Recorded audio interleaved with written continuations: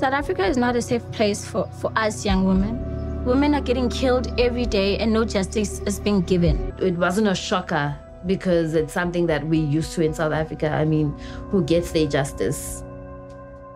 South Africa's femicide rate is 5 times the global average. South Africa is so corrupted because of the police. They're not doing their job. The same men who are supposed to protect us are the same men who are killing us.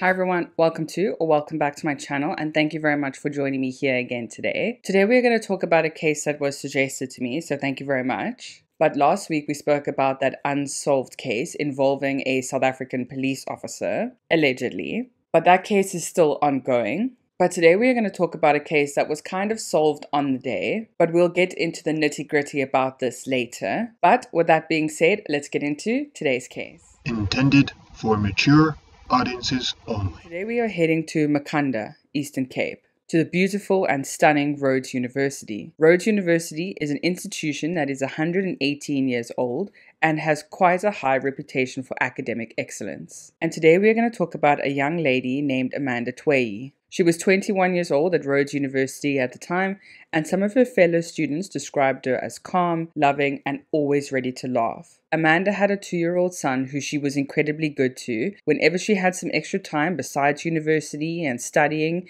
and being a full-time student, she would spend all of her time with her son. Amanda was described by her family as loving, and she would always want to spend time with family whenever she could, especially her grandmother. So let's get into what happened at Rhodes University. And we are going to tell what happened based on the account of a man named Sianda. Sianda Mati was part of the Cullen Bowles Res at Rhodes University, and he was also a student there, and he stayed in this res. And Sianda and Amanda had one class together, and that's where they met. They became thick and fast friends. And obviously because they were friends, they started talking, and they became very close to each other quite quickly. Sianda then asked for Amanda's number, and they started chatting over text. He then invited her as a friend on Facebook. They started talking on Facebook as well. And then Sianda also invited her to a friend's birthday party. But Amanda declined this invitation over Facebook, and they mostly then just spoke over WhatsApp or over text. But eventually, after talking for a while and obviously having a class together, they eventually decided to actually meet up and just hang out. And Amanda agreed to meet Sianda at his Cullen Bowl Res. And this was on the 19th of April, 2014. And they were then walking around the residence, and they went up to a balcony. They started chatting and just talking to each other. They then went to a famous monument around the university where they also just talked and maybe held hands. We're not quite sure. But one thing is clear, that they felt very comfortable in each other's company. So from the 20th of April to the 25th of April, Amanda would go to Sianda's room every night, and she would go there from 7:30 in the evening to 12 midnight or 12 in the morning, and then she would leave back to her res. Amanda did tell Sianda that she had an ex-boyfriend, and she said that her ex-boyfriend did not want to accept the breakup, but she was so over him and she was so ready to move on. She said that he broke up with him because he was abusive and he was a control freak over their relationship. And she also said that the reason that they broke up was because she felt that he was going to hurt her and that he was going to do some serious damage to her. And it is unclear whether her ex-boyfriend is the father of her 2-year-old son. But I do just want to reiterate before we go further into the story, remember we are telling the story from Sianda's point of view and what he remembers and what he recalls from that night. But then this mysterious ex-boyfriend, his name is NicoleClaire Nkabisa. And NicoleClaire arrived on campus in April to find his ex-girlfriend Amanda. And on Friday, the 25th of April, NicoleClaire was on campus. And for some reason, Sianda said that NicoleClaire had messaged him. So I don't know what the connection is and how they got each other's numbers, how NicoleClaire even knew that Sianda was with Amanda. But apparently, according to Sianda's court proceedings and his witness statement, was that NicoleClaire messaged him the day that this incident occurred. So Sianda said that on the 25th of April, he didn't see Amanda for the entire day. He only saw her later in the afternoon because she had some practical that she needed to do during the day. But because Sianda knew that Nkosanathi was in town, he told Amanda, rather don't stay with me, rather go stay with your friend because then he won't know where you are. But Amanda refused. She really wanted to be with Sianda because that's where she felt safe and she didn't want to be anywhere near Nkosanathi. Sianda kept getting texts from Nkosanathi the entire day, and Amanda kept getting calls from him. He would not relent in order to see Amanda. Sianda then says that the last call that he got from Nkosanathi was at 11 p.m. on the 25th of April 2014. And just like the days before, Amanda had spent her time in Sianda's room from around 7:30 to around midnight. However, what was different was that she actually fell asleep because they were busy watching a movie. And then around 3 a.m. on Saturday the 26th of April, a first-year student named Nati, he came knocking on Sianda's door to say that there's some guy who keeps saying that he wants to come in and see you. He was constantly persistent. I just came home and he pushed his way through the gates and he's adamant that he wants to see you. So Sianda knew instantly that this was going to be Nkosanathi, and he then told Amanda to hide under the bed. He then threw all of Amanda's stuff into the cupboard and he made sure that there was no sight of her. And luckily he did this just in time because up the passage comes Nati and Nkosanathi. Sianda then said to Nkosanathi that you can see Amanda's not here.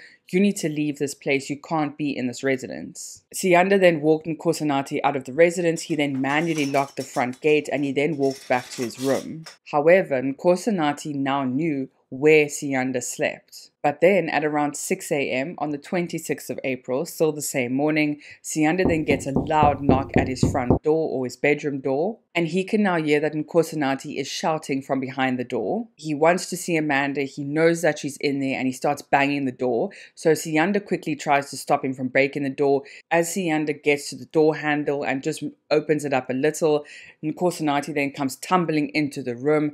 Amanda didn't have enough time to hide and he sees Amanda now in the same bedroom as Sianda. Sianda said though that Nkosanathi seemed incredibly calm. He noticed now that his ex-girlfriend was standing in this room with this other guy and he was kind of processing the whole situation. But then, just like a flip of a switch, he then started raging and shouting at Sianda for apparently being with Amanda. Sianda then managed to kind of escape out of the door. He then runs for the warden's room. The warden wasn't there at the time. He then ran for the sub-warden's room, and the sub-warden then woke up. His wife was also in the room, and they then came running towards Sianda's room. But meters just before they got to Sianda's room, they heard gunshots ring out. Okay, so let's just stop there for a second and just digress because that was very intense. So Amanda's ex-boyfriend, Nkosanathi, was now at the res at 3 a.m. in the morning. He left because apparently Amanda wasn't there. He walked into Sianda's room. He didn't find any evidence of her. He then walked away, made himself scarce for 3 hours before he then comes back at 6 a.m. and then he finds Amanda in Sianda's room.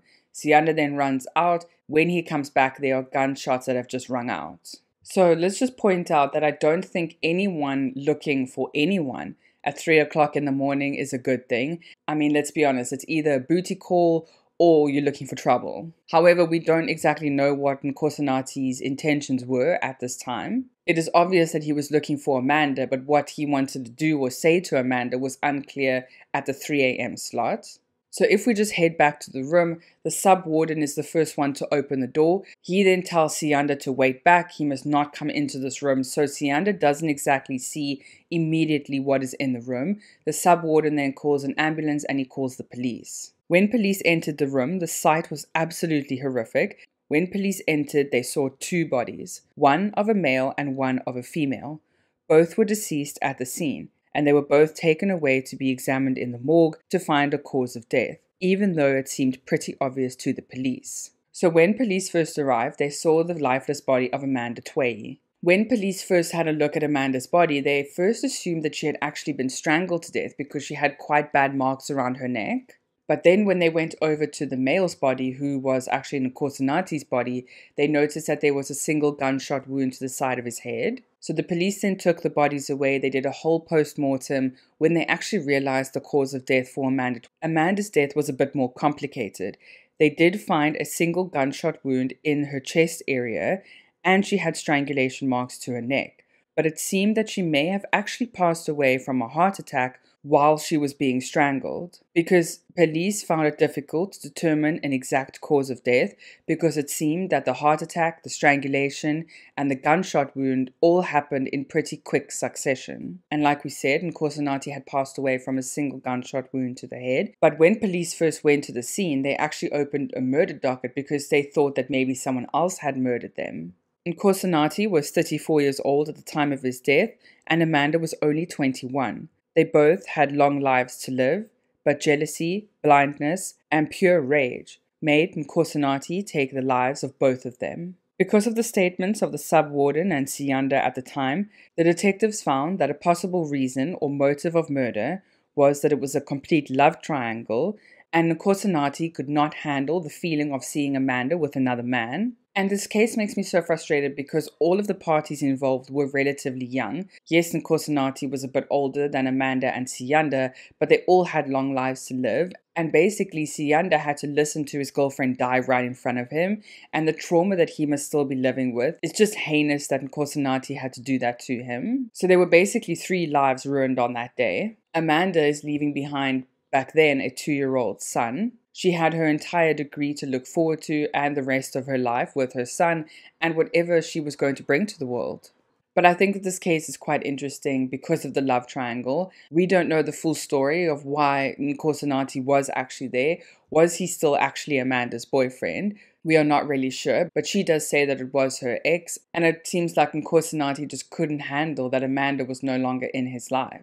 And he completely raged out, he flipped out, and he murdered apparently the love of his life, and then turned the gun on himself. But like I said, let me know what you think of this case down below. I hope you'll have a fantastic weekend further. Please stay safe out there, and I'll see you again next week. Bye.